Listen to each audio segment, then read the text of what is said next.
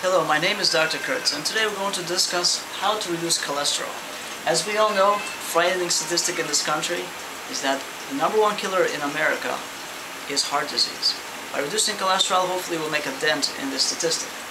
Now, the way we could reduce cholesterol is we've been using statin medications. Statin medications do reduce cholesterol, but at the expense of some side effects, including some liver damage in some patients and even some muscle pains. Alternatives to statin medications include natural occurring phytosterols, which are derived from nuts and seeds, and omega-3 acids, as we all know, that come from fish. The way the mechanism works is as food goes from the stomach into the intestines, the cholesterol that we eat gets absorbed into the bloodstream through special receptors. Phytosterols effectively block that receptor, and omega-3 makes this blockage even more effective.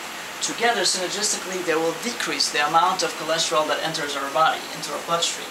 Specifically, clinical studies show that phytosterols will reduce LDL cholesterol by up to 29%, as evidenced from the Journal of American Medical Association's 2003, and omega-3 will decrease triglycerides by up to 26%, from the American Journal of Clinical Nutrition 2000 issue.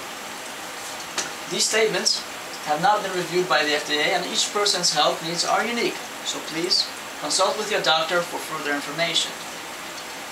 If you wish to contact me for more information, Dr. Kurtz, this is my email at ekurtz@yahoo.com and the following number. Thank you, and God bless you all.